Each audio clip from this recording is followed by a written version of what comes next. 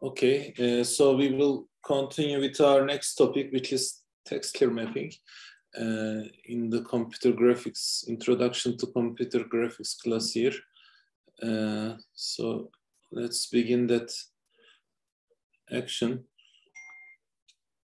now. Okay, so what we have here is, 1 second.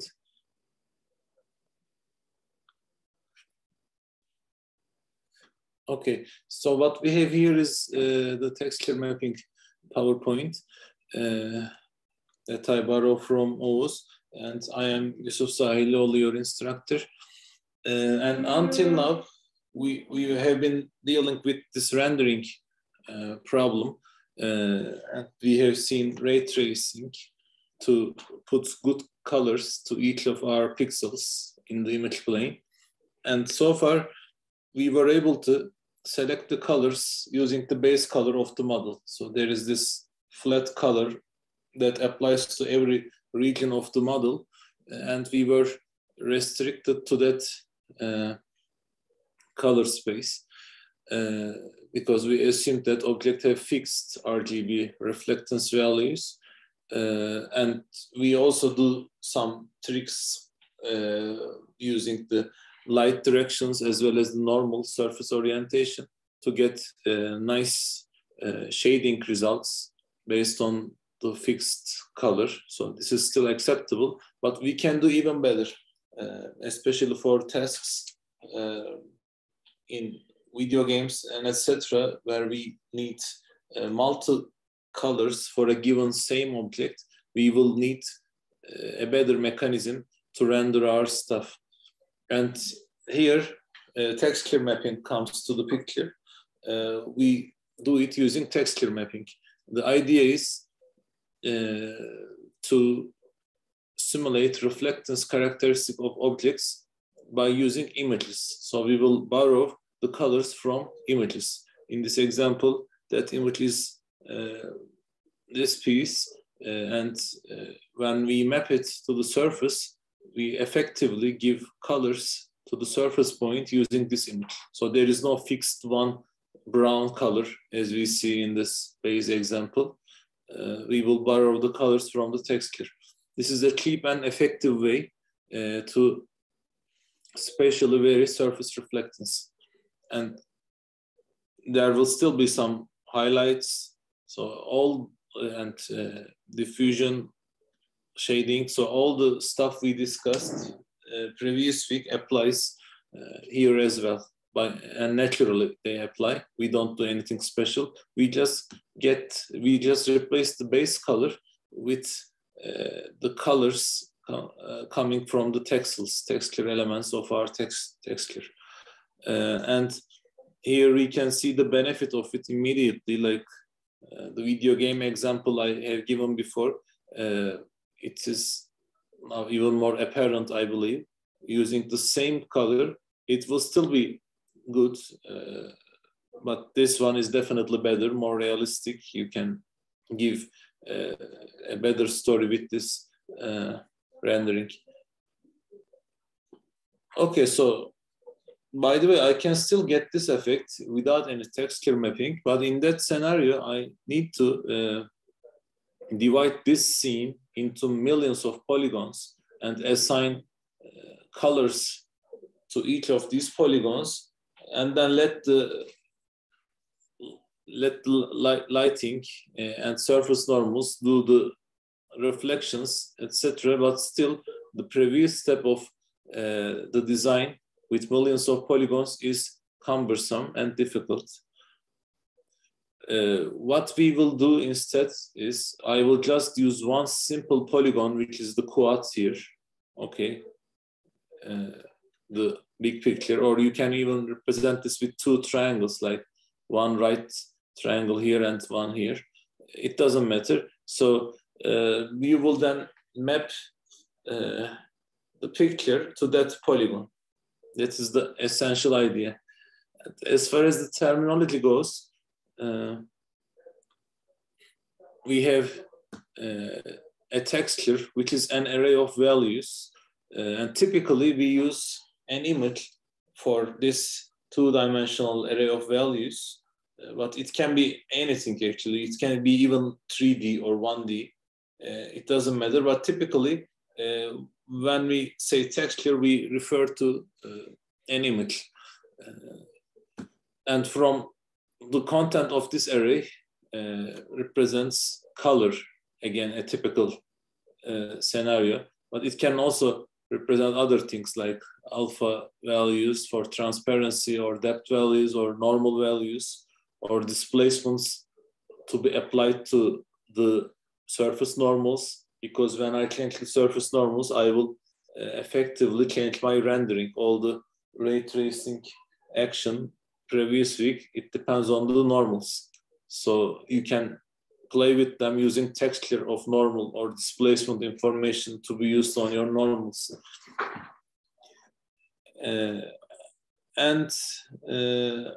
Texel is like pixel, but it is a generic concept. It is just a single array element.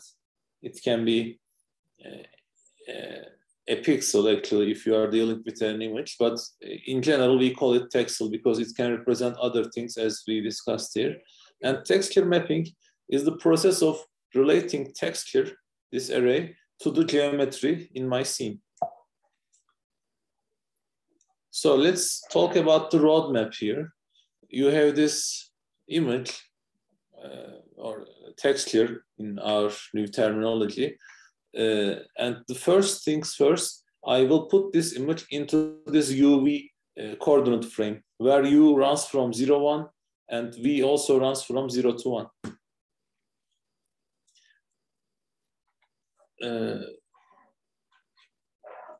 Then we can parameterize the surface. So the next step is I need to associate my coordinates in my 3D geometry with these 2D UV coordinates, okay? So this can be a difficult step, but assume that my shape is a sphere, okay, for the simplicity here. Then it can be easier because then I don't really deal with 3D points because any 3D point can indeed be represented by 2D, in 2D, using two angles. Instead of using X, Y, Z Cartesian coordinates, I will be using two real numbers, one phi and the other theta.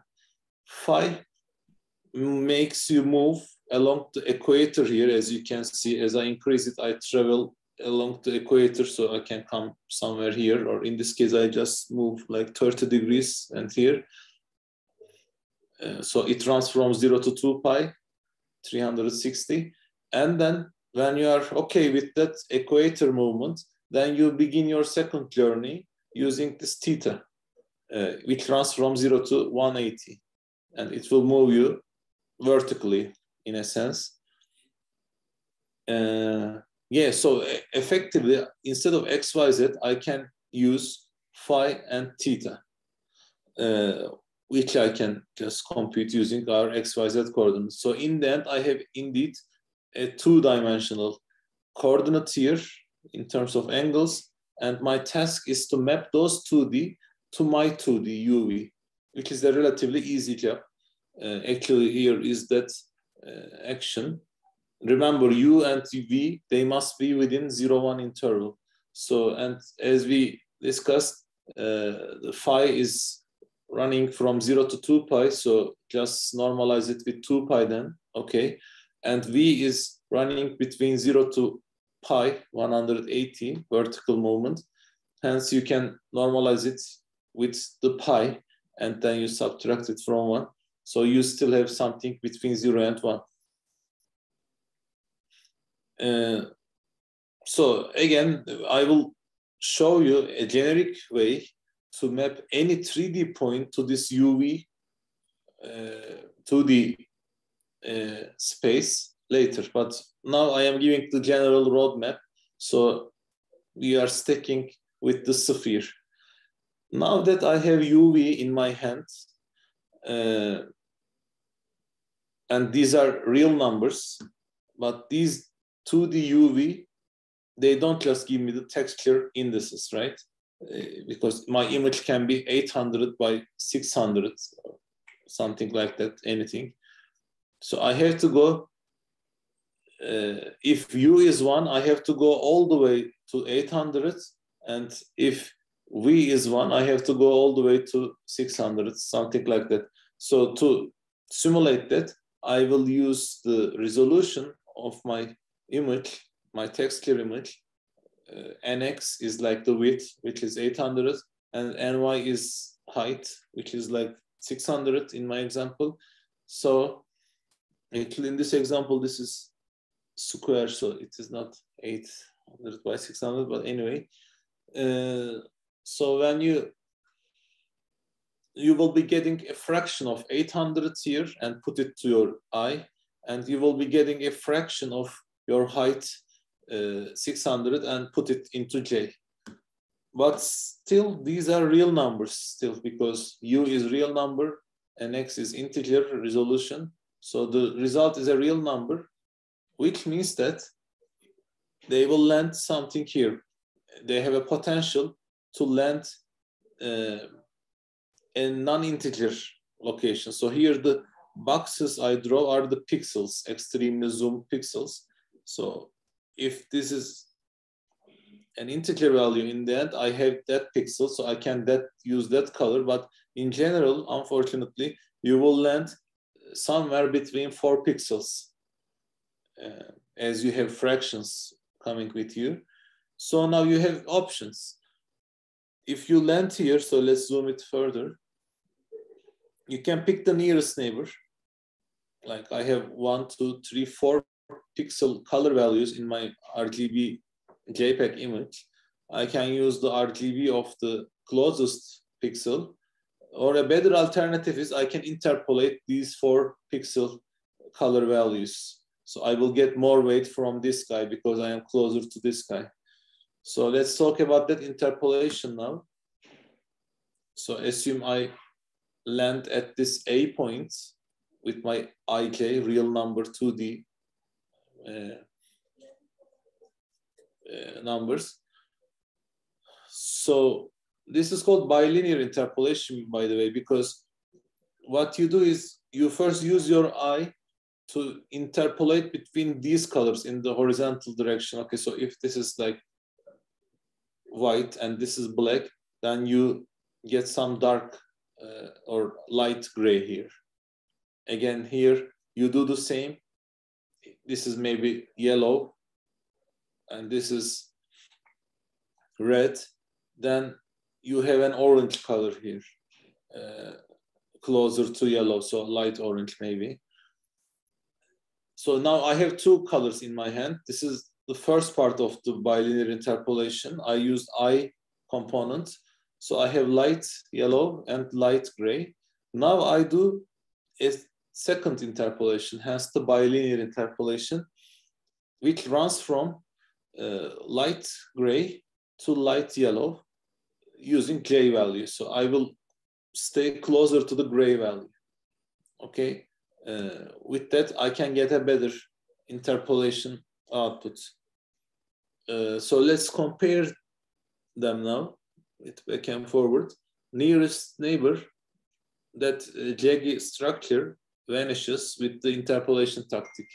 So this is recommended. And I just put them here for a better comparison, so you can even see problems at the non-center locations as well.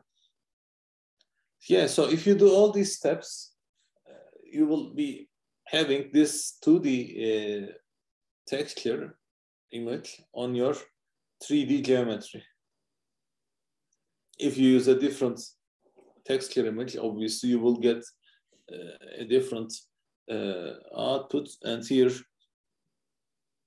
based on our previous study, there is no ambient light in this universe, so there is no bouncing off. So the places without light, they are just black, unfortunately.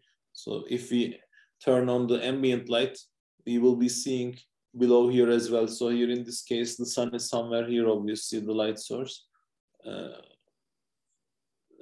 So the lack of color here is due to the lack of ambient light in the system. Otherwise, we have a perfect wrap of this sphere with this image. Now let's talk about non-sphere geometry, okay? Like, which is the general case. So I have this 3D model, whatever it is an animal here, but it can be anything indeed. What you have to do is you need to map this 3D triangle into this 2D triangle here. Or more specifically, I have 3D points here, A, B, C. I will map them here to A prime, B prime, and C prime. And since I have the connectivity between them, like A to B, B to C in that order, I use the same connectivity, so I can get that triangle here. But the real problem here is, how can I map that XYZ coordinate of my A point into UV coordinate of my A prime point, and similarly for B and C. So it is a big thing to deal with. So let's talk about that a little bit.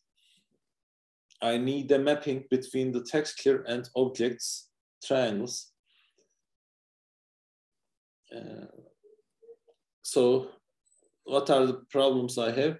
A 3D point on the surface mapped to a location between texels in the texture or pixels in the image. But in general, we stick with the texel terminology, as texture can be anything and non-image as well. So this problem is already handled, by the way, currently. I know the solution. You can do your bilinear interpolation to get to the correct texel. The remaining problem is a big one. Only 3 vertices of the triangle are known here, but I need inside points as well to render the inside triangles.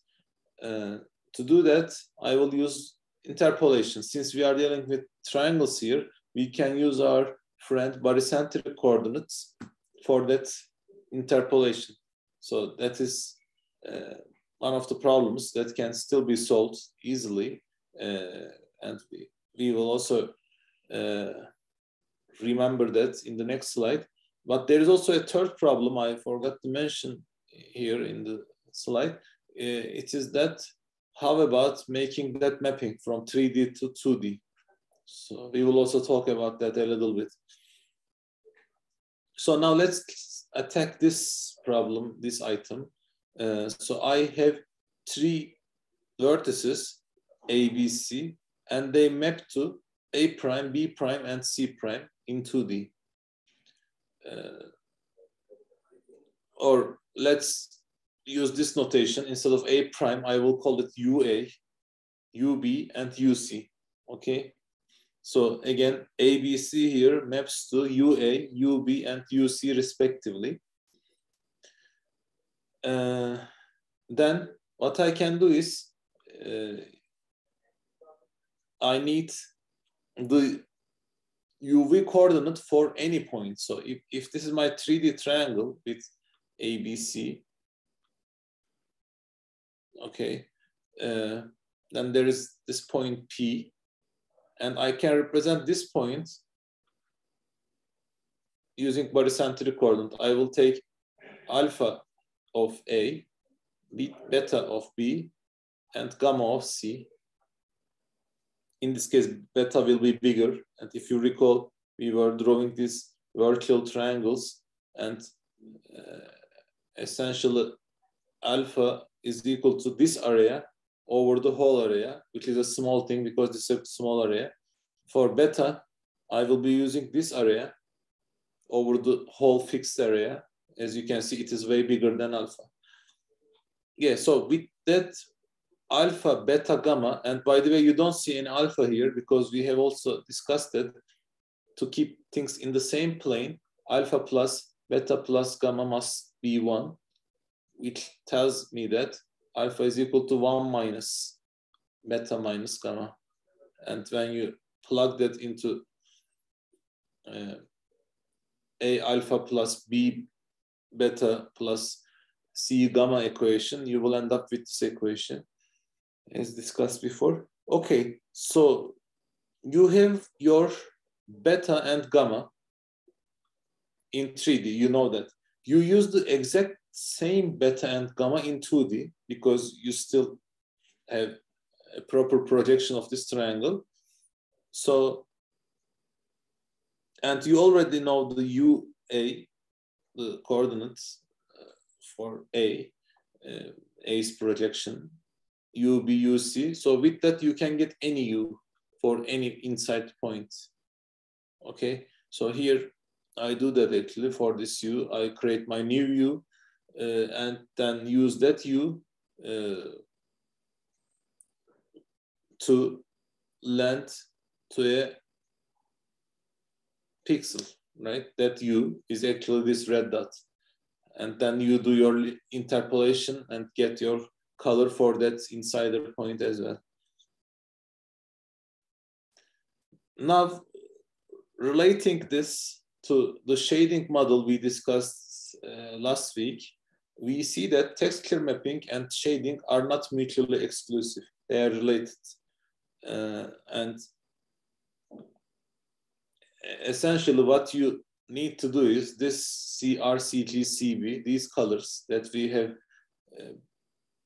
borrowed from the fixed base color, I just replace it with the current color I obtain with my bilinear interpolation of my 2D UV triangle.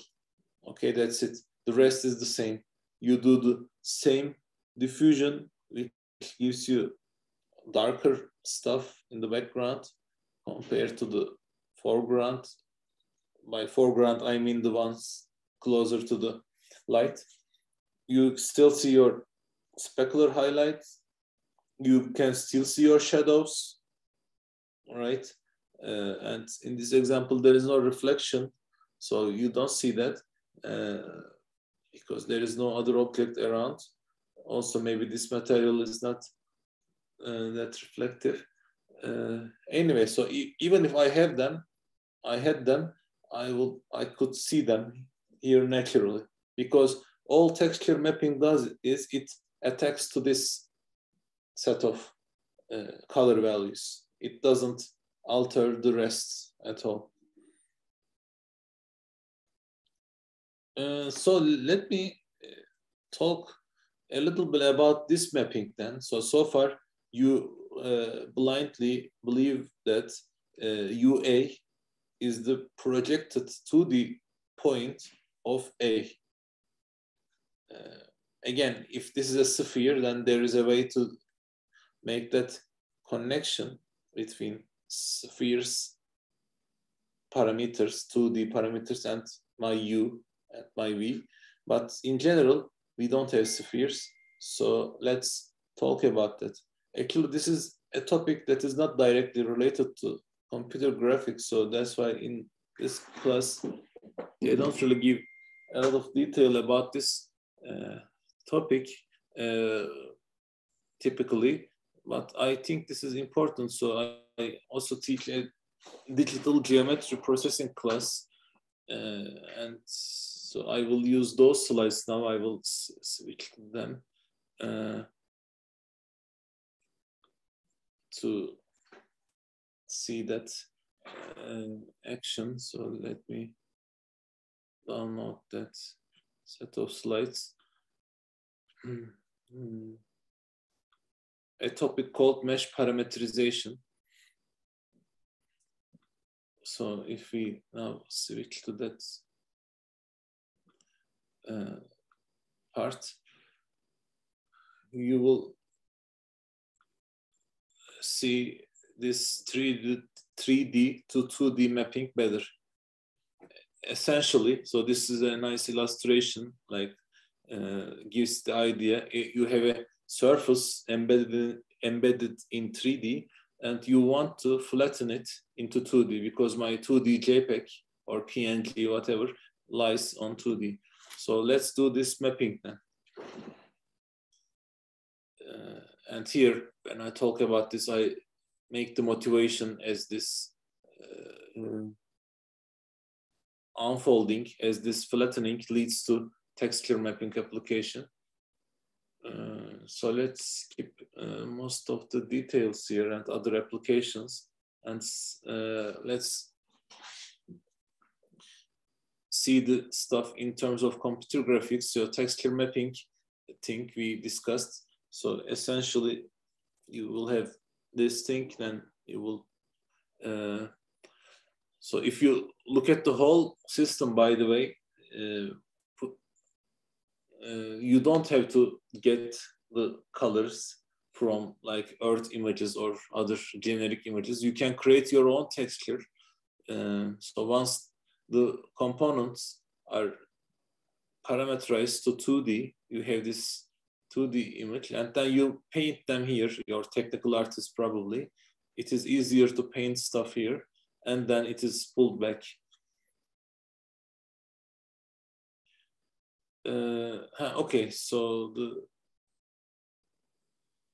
I also talk about that here. Now the system I want to mention comes here. I will teach you a linear parameterization method, a linear method that maps 3D to 2D. There are nonlinear alternatives that work even better, but this is a fast linear system that can be solved with a linear solve. So all we have to do is to fill these matrices in our system. And the general idea is you have this 3D model and assume that it has a boundary like what? Like that cat I have seen at some point. Okay, so like this. So even if it doesn't have this boundary, you can use some cutting, like you detect a seam, a cut path, and you can obtain this. But let's assume that we already have a non-closed mesh like this. So this is my boundary.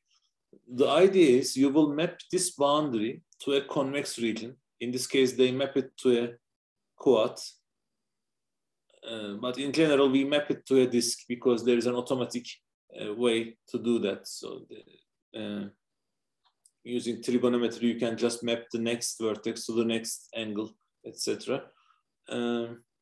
Okay, so this is the first step, the boundary edges, which are, by the way, edges that are incident to only one triangle, right? You can detect this automatically. No one has to tell it to you. So this edge is not a boundary edge because it is incident to 1, 2 triangles. But this guy is, and so on. So you will, starting from here, you will look at its neighbors.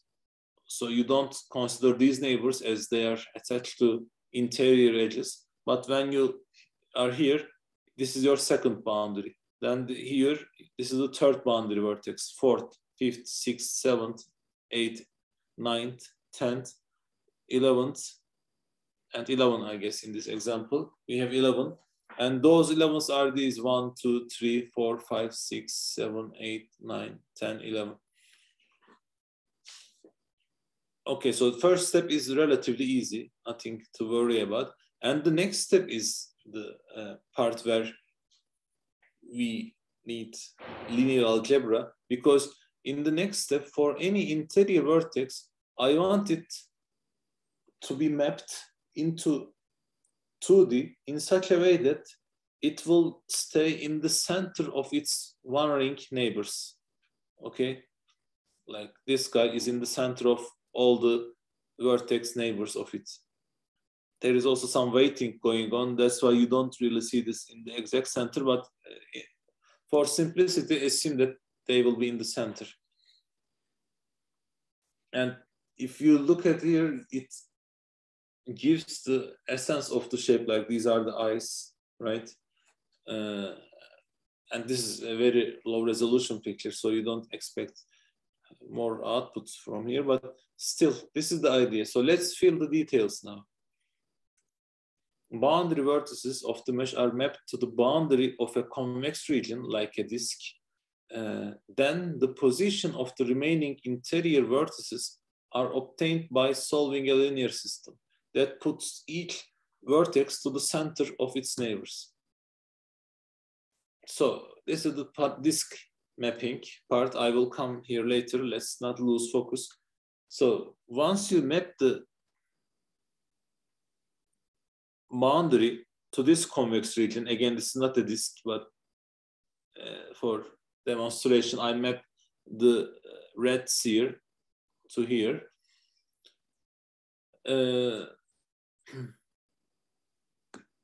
And this is bijective, meaning that each mapped 2D point corresponds to exactly one 3D point. So no two 3D point maps to the same location, because I don't want that, right?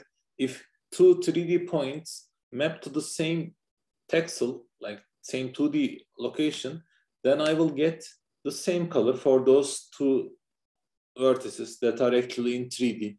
So if these are this vertex and this vertex, then I will get the same color, like purple and purple, which is not very realistic because this is purple and this is probably a different color, lighter purple maybe, etc. So, but you cannot get that. If you map these two to the same location, you will be restricted to getting the same color for these two different vertices. That's why we want this mapping to be bijective. And this system that I will teach you also handles that. So it is a good thing. So let me tell it over an example. So this is my example. This is my 3D point cloud mesh, okay? And I first map this guy, 1 to here, 1 prime, 2 to here, U2, 3 to U3, 4 to U4, etc. This is easy. And then for the 7, I will map it to the center of 2, 1, 8, 9, and 3, because these are the neighbors of 7 here. So let me, it is done with this W matrix. So let me drive it in detail for you. And to do that, let's first focus on the top part of this matrix. This is the boundary condition. What it does is, so let's go with numbers. So this vertex maps to 1, 2 in 2D, okay? X1, Y2. 2 comes here, which is 2, 3. 3 comes here, which is 3, 3, because Y is the same as this, so I use the same 3, but X becomes 3. And 4 becomes 4 prime, which is like in 2D coordinates, it is 4 and 2, because the height is just 2, height of 1, and so on. So let's see how I can tell this to my system.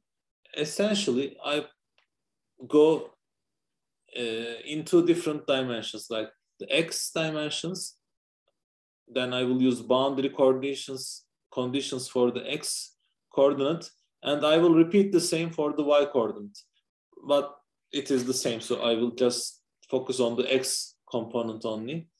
So V1 prime X, so this is the V1 prime X, which is 1. So I will get it like this. I will get only V1 prime from this unknown matrix. So I will solve for this in the end. So 1 times V1 prime X is equal to 1. So this is given. This is the boundary. This is coming from your disk parameterization. This is fixed.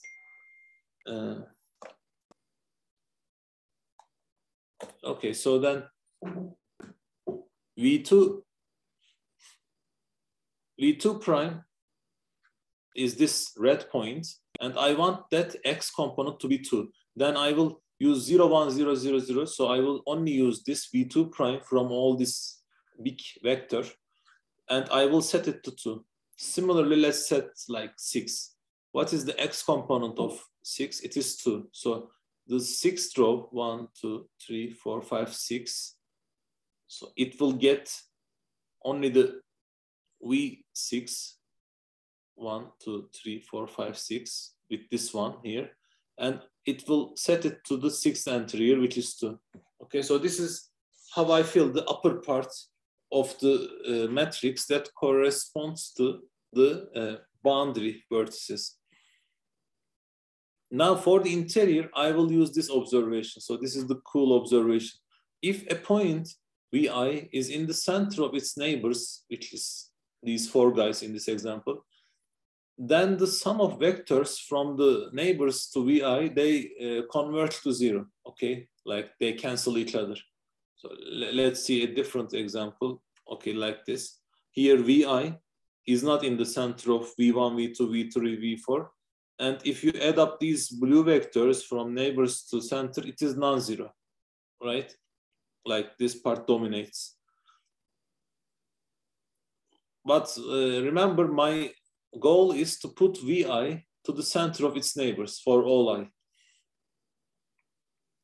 So let's take an interior vertex, V7. It will map to V7 prime, right? V7 prime here. So what do I have in my hand for V7 prime?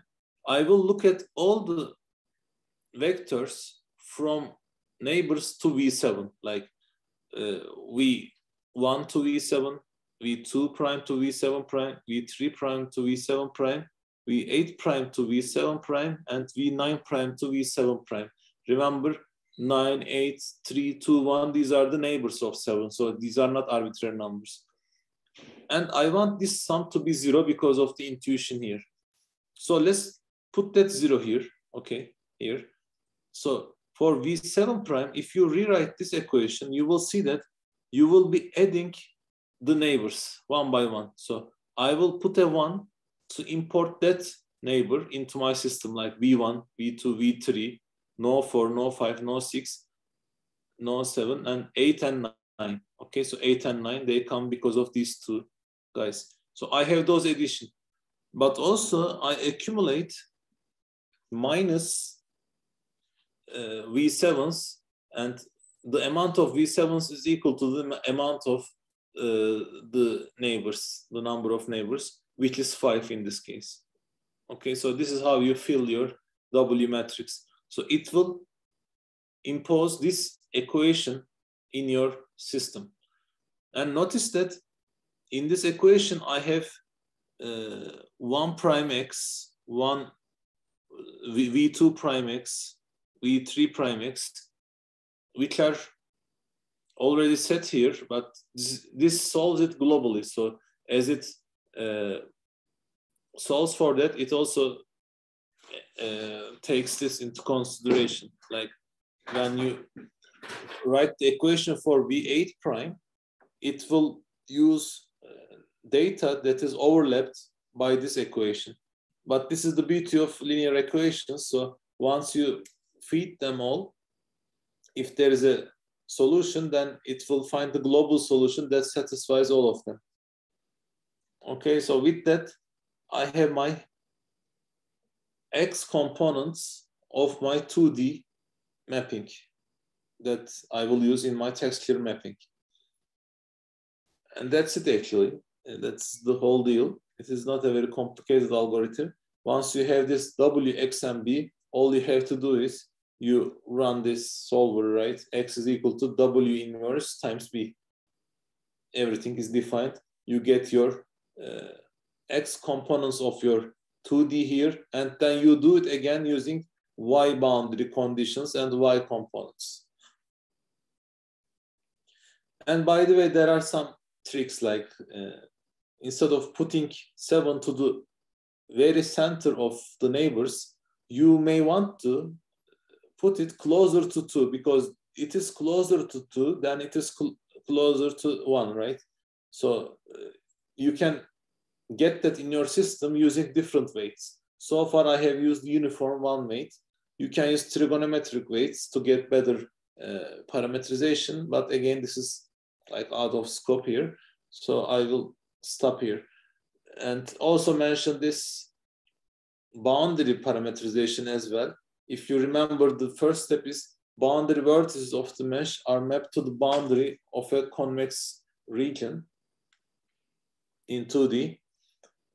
So how to do that?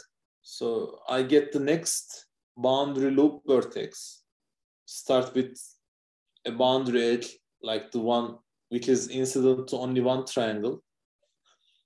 Then I have the next one and next one. I have an order now. So consider the lengths of boundary edges, consecutive edges. So using this length, I can get the next angle. So I will put this, maybe I start, if this is my circle disk, starting from here, then based on this distance between two boundary vertices, I select my next angle, which is like here alpha, and then put the second vertex here. Then maybe a different alpha, put the third vertex here, etc. Okay. So this is the generic parameterization type that is very useful for texture mapping. And I will come back to my original graphics slides now. And now we can map any 3D object to 2D, not just this sphere using this mathematical equation, but I can use anything like this dinosaur. And once I am in 2D, I can do my barycentric trick, and I can get my U coordinate, and using that U coordinate and V coordinate, I can get my linear interpolation of 4 neighboring pixels to get the color for that guy. Okay, so this is the heart of texture mapping actually. For the remaining 20 slides, we will just see variations. So it will be a quicker 20 slides. So let me also finish that in this session to create only one video, and I will upload it later. So that part is about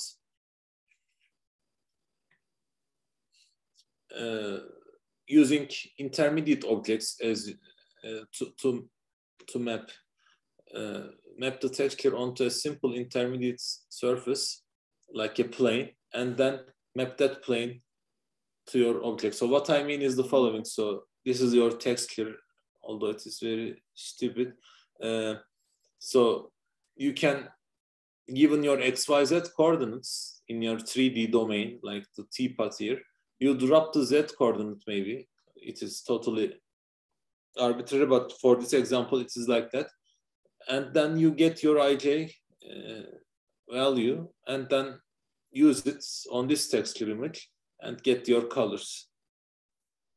Or you can use non-planar objects as well, like cylinder, etc. So how about generation of texture? I can just use an available texture from an image, which is a typical way to do. But I can also generate textures procedurally. So for instance, this may be interesting, like I want these stripes on my shape, okay? So how can I enforce it? I can use our friend trigonometry, like given the, so this is my coordinate frame here, okay? X, Y, and Z looking backwards. So this is like a left-hand coordinate system, but anyway. So if you take the sinus of the X coordinates, it means that it will return either positive or negative based on this oscillation amount. So if it is positive, then I will get the red color, okay? If not, then I will get the white color. So this teapot is generated using just this simple function, okay? This is also a texture in a sense. And this one, is it sinus Y or Z? So let's think about it. It looks like Y, right? This is like sinus Y, and this is sinus Z. You can get your checkerboard by combining the X, sinus X, and sinus Y now, which will also separate the horizontal part. And you can even play with the width of these bars, like by predefining a width parameter. Yeah, so that is that actually, not a big deal. MIP mapping is even more important than the procedural text clear generation before. And this is a problem we encounter when the camera is moving a lot. Like when it is too close to me, then the polygon that is text clear mapped is larger than the text clear image. And if the camera is too far, then the polygon that is text clear mapped is smaller. Mapped is smaller than the image. So what I mean is the following. If the image is this is the text clear image, and this is the pixels, my image plane, I can, if they are of same size, no problem at all. I can just put it here. If the polygon is, this one is the polygon, if it is larger, then text clear needs to be magnified. And also the minified version where the camera is far away from me. So let's see the problem with the minification actually. So there is a problem. Let me introduce you the problem. A change of 1 pixel in image space here, from here to here, causes a change of more than 1 pixel in texture space. So sorry about that. This is image space and this is the texture space. So then which color should I use from my texture space? And when the difference is bigger, it is an even more complicated situation. So what I have to do is, the idea is you can take the average of these colors, right? But in this scenario, to define a single color for a pixel, I need to go through all the texels here to take the average. So this is inefficient. That is the idea of MIP mapping, to prevent that inefficiency. And the solution is I use different resolutions of the same texture in my texture image. So it will look like this or like this in a more general example. And we then sample from the appropriate resolution during runtime. So this is all in my hand, in my buffer. And in the runtime, based on my distance to camera, I will select this guy. And then to decide the pixel color here, I will be using one texel here, or maybe two, but it won't be all the texels here. Okay, so that is the trick, which comes with a cost, obviously. So now, instead of, now I need more memory to keep this texture, right? Because I have multiple copies, but luckily the size of the copies, they decrease exponentially. So in the end, I obviously have more than a amount, but it won't be that big. Okay, so this is the MIP mapping. Another extremely important concept is bump mapping. So this is the usage of non-color values as textures. Okay, so this will be your texture image in this scenario, your texture. Let me not say image. This is the texture, and it has all these texels in it. And each texel represents an amount, like a scalar value. The bigger it is, it will be white. The smaller it is, you go towards black. So what you do in the bump mapping is you apply these scalars to your vectors, normal vectors, and you change your normal vectors directions using those amounts, like as indicated by the texel values in random directions. Or you can even specify the particular directions, but in the general setting, we just select. So for instance, here, the texels here, they correspond to the 3D points here apparently. So when I map this sphere, or this sphere in this example, to this texture space, this part maps to this black hole. which means zero movement. So I keep their normals as is. So in the bump mapping, I have the same result here as I have in the same corresponding portion of the original model. But for the other cases, I have non-black values, which make some distortions, like perturbations, makes the normals change. Yeah, so bump maps are array of vectors. So actually, you can even keep the vectors directly instead of, I told scalars actually in the beginning, but you can even keep the vector amounts, add those vectors directly. But the idea is the same. The idea is you use some value to alter your normal width. And the alternative, you need to be careful here. So with bump mapping, notice that you don't change the geometry. You don't change the coordinates. You just change the normals, which in turn affect your ray tracer or rasterizer, whatever you do your rendering with.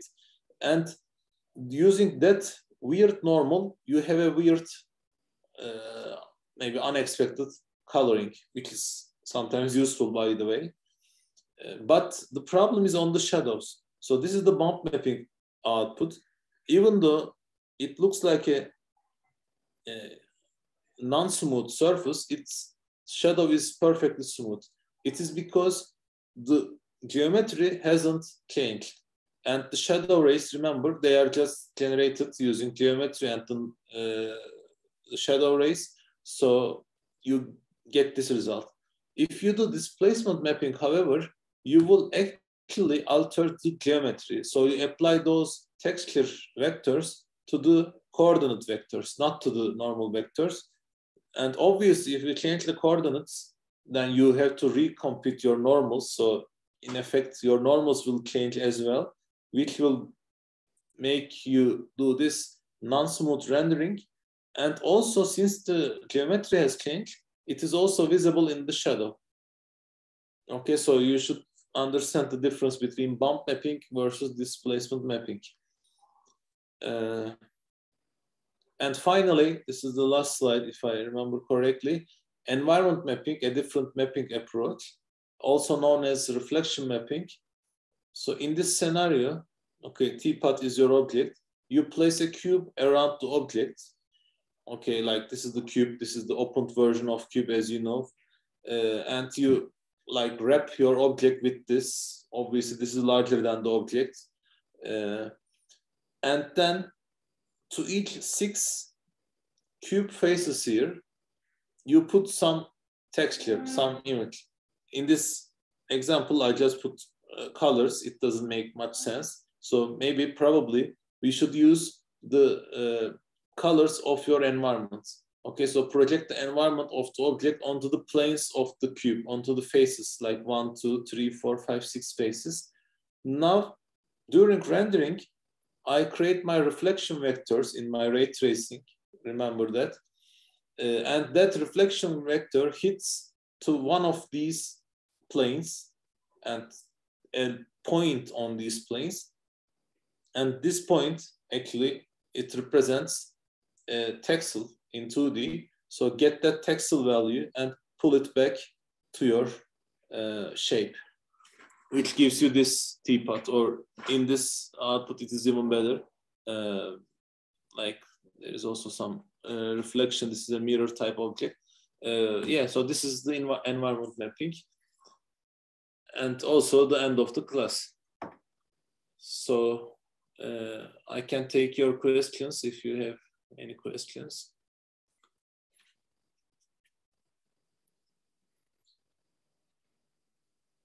And so then I will stop the recording.